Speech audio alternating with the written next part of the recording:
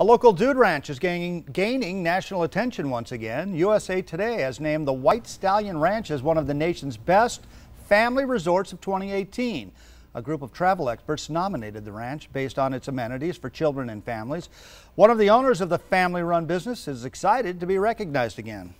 I think families will take away those memories forever that dude ranching is sort of uniquely able to provide.